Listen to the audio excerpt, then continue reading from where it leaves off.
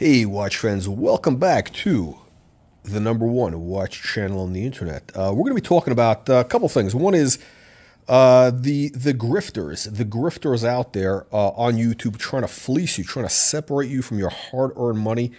And today I'm wearing the Submariner Bluesy, back on the steel and gold bracelet. Now, of course, this is the real deal. This is the one with the engraved. This is late series, final series.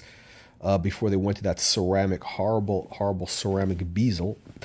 Now, you'll notice, of course, we have it properly matching with the bespoke Neapolitan shirt and jacket. Yes, my friends, hand-sewn buttonholes, vintage cufflinks. Now, very important, why do you need to wear a vintage cufflink with the watch? Well, you know what? Because by the way, if you notice the pearl, right? The gold, the pearl in there matches the pearl in here, right? Now, this is a detail a lot of you lowlifes aren't going to appreciate, but this is what makes this watch really work. Now, look, this is the Submariner. I've been saying this is the watch for the scum of the earth, the lowlifes out there. The watch really has no purpose. Piece of garbage. Now, I hate these clasp bracelets. They have that jingle jangle. The new bracelet's obviously much better. I mean, this is it's a real shame here that Rolex took them so long to figure things out. But yeah, this watch will be going on sale very soon. Very soon. Beautiful blue. There we go. I'll give you a little bit of that blue. Now, let's talk about today's topic, which is the grifters. The grifters. Now, the grifters out there on the internet, we know who they are. They pretend that they're your friends. They're all about the community. It's all about the watch community, watch people, the watch community. Listen, my friends, they're not your friends. I'm your only friend, okay? These guys are gypsies. They're thieves. Now, let's talk about the original, the OG of the beg stream, the e-begging space, and that is, of course, Archibald Chesterfield III. Who's been around? I mean, this guy he's definitely the original watch channel, going back to the, what is it, back to the I don't know, 2012, I think it was. I definitely came across this guy back in the day, and, the original vintage Archie, I think, was much better than what we see today. Back then, he was, I think, very serious about watches. He actually had a full-time job, like a real job, and yeah, he wasn't grifting people for watch reviews and live streams. Now, the live stream thing is really, this is where the real low lives have come in. This is the scum of the earth. Because, look, any idiot can do a live stream. And just, what are these live streams anyway? It's a bunch of guys, in a circle jerk. Okay, a bunch of guys, a bunch of overweight, fat guys sitting at home in their dirty underwear. I mean, this is what they do when they're not watching porn. They go on these live streams and they talk about inane topics. They talk about, watches 5% of the time. The other percentage is, I don't know, cars or bullshit. Like, it's a bunch of guys sitting around jerking each other off. Now, Archie invented this, and that's become his whole living. Now, we've seen imitators pop up. You got that Ukrainian huiblet, Tim Wright, or whatever his real name is, with that colored hair. This is another grifter. He's jumped on the live stream bandwagon.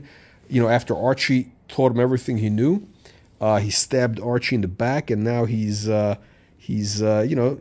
others. You had who's that? The Pillsbury Doughboy with the Taliban beard, who's working for the Muppet Boiler Room. That guy, I think he grifted some guy to send him a Submariner, I believe. I think he had to perform sexual favors. Now I'm talking about the Pillsbury Doughboy with the Taliban beard, who's working at Luxury Bazaar. And who else? Now you got the worst of the worst is this guy Oisin O'Malley, the drunken Irish leprechaun, who basically was a failed musician. I think he had a band back in the 90s or something that kind of fizzled out, and he was doing computer repair in New York. I think he was evicted by his landlord for non-payment of rent, and he ended up in Italy. He's in Venice. tiny apartment, doing his live streams. But now this guy is very smooth, very charming guy. And I gotta say, he does beautiful videos. It's beautifully edited. It's really top production quality. But look, the guy's a grifter, basically. Now we know he tried to scam a couple of watch dealers. He actually tried to scam a couple of dealers, including the rodent or the gerbil in Ireland. And he's making his money now by doing these live streams because nobody wants to pay for his shitty music. Apparently, that's right. Nobody wants to pay for Oishin's shitty music. So he's doing live streams where he's gets drunk for 3 hours and takes calls and or actually live chats. What do they call those chats? Super chat, I think it is. He's like a grifter, a beggar on the street playing his little guitar, and people are tossing nickels at him. Dance monkey, that's what he is. He's a little dance monkey. And now you got the other grifters. You got Pruneface. Pruneface out of the UK. The old man with the the leotard jeans and the high top sneakers. That's right, the Pruneface. Pruneface is another grifter. He had a couple of watch stores. He claims he got robbed of his AP. He talks about watch robbery all the time. I got to tell you an old Russian joke, and it goes like this. Well, it's not a joke, but it's the truth. Now, in a little town, there was one guy who always knew when the horses would be stolen. Now, again, this joke goes back to the day when people had horses, right? He always knew when the horses would be stolen, what night they would be stolen. You know why? Because he was the thief. That's how, let me tell you something, my friends. That is how I believe Pruneface. Now, I'm not mentioning any names, but I believe Pruneface knows a little bit more than he lets on about these robberies in London, this alleged watch crime. Now, we do know that his son went to prison, I don't know if he was arrested or he went to prison for selling fake Rolexes. That's right. He was scamming people. His son is a grifter. That's right. Pruneface's son is a grifter. Now, look, the apple doesn't fall far from the tree, right? Look, just look at Hunter Biden, Joe Biden. Look, we know that's corruption. Pruneface, son of Pruneface, these guys are grifters, okay? Don't trust these guys. They're all out to scam you. They're not here to be your friends. They're here to pick your pockets, okay? So watch out. Don't get fleeced. Don't be a lollipop sucker. Don't be a window licker or a crayon eater, right? And by the way, I understand there's a Puerto Rican hubcap thief in Miami who has been using some of my lines, like about lollipop suckers, unbelievable but true. I mean, it's unbelievable but true. But this guy, I think his name is Juan. Now, Juan, I know a little bit about Juan. Juan actually was told by Tony Montana to tell immigration that he worked in sanitation, and he told him he's in a sanitarium. He was in a sanitarium, so they had to keep him locked up for a little while, before they let him out into the public. But yeah, so don't believe these grifters and these scammers. Now, I bet Juan and this is now, listen, my nephew Kino told me that Juan is going to be trying to do some sort of membership on OnlyFans or some sort of other grift to fleece your pockets. Watch out! Don't be a window licker. Now look, guys. Let's now that we're at the pinnacle of grift. Let's talk about Anfernee, and Bruce Lee in Texas. Loose, L-U-S.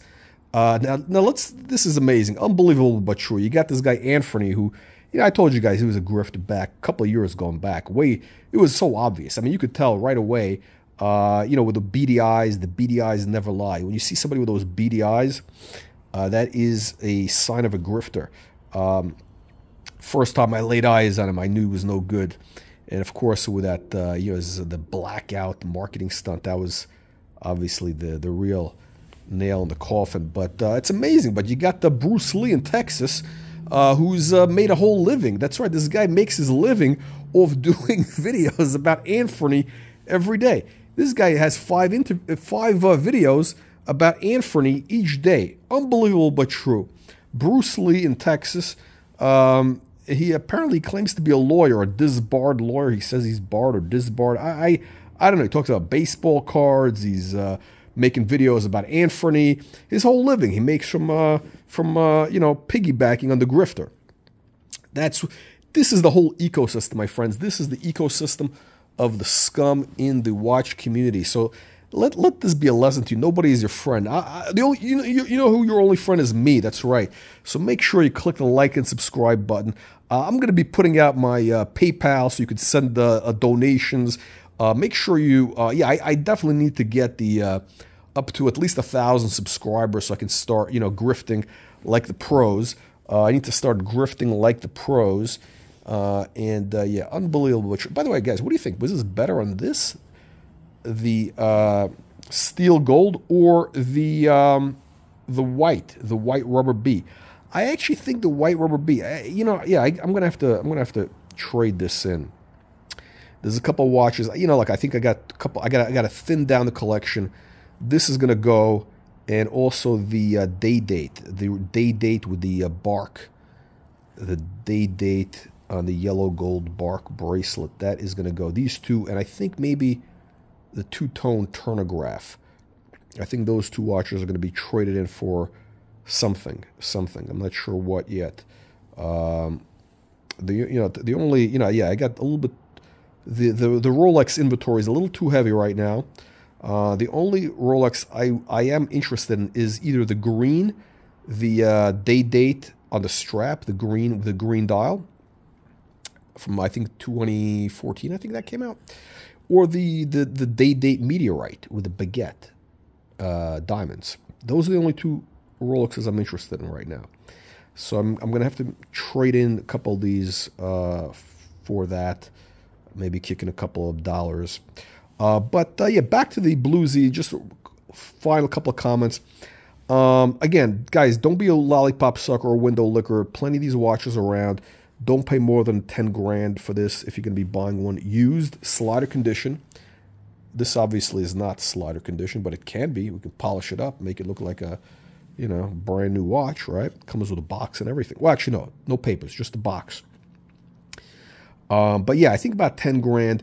Don't buy the stupid ones with the ceramic that's pure garbage. Well, actually, you know what? Now that I think about it, the bracelet is good because you don't want this clasp. This is garbage. This is a disgrace.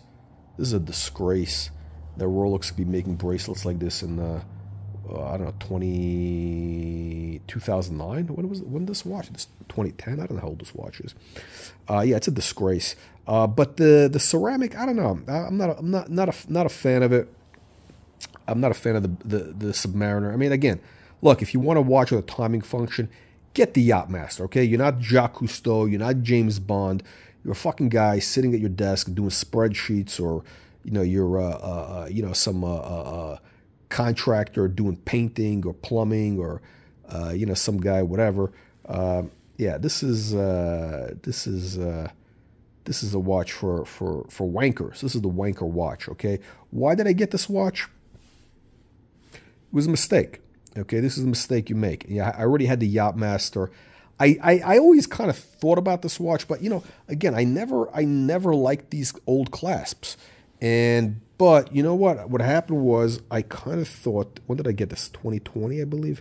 Right before things went crazy. And, it was already up a little bit. I think I paid $9,500. But, I kind of thought, with the rehaul, you got the Submariner, look, I justified it with the idea, okay, it's an investment. It's not an investment, guys. These things are not investments. Although, yeah, it's probably going to pick up a little bit. I do think, though, that these watches, because of the window lickers out there, I think it's pretty much a safe bet. It's going to, compound at 5% a year or so. The usual Rolex compounding.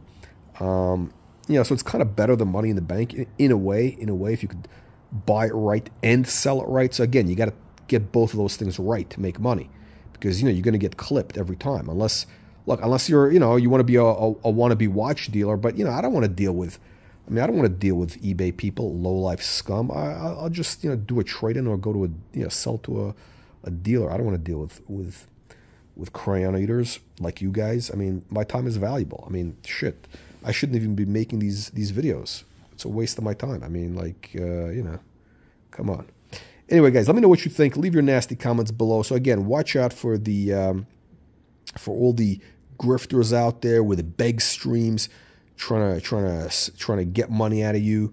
These gypsies, the Oisheens, the prune faces, the Tims, the Archibald Chesterfield III's, Anfernee, Pillsbury Doughboy.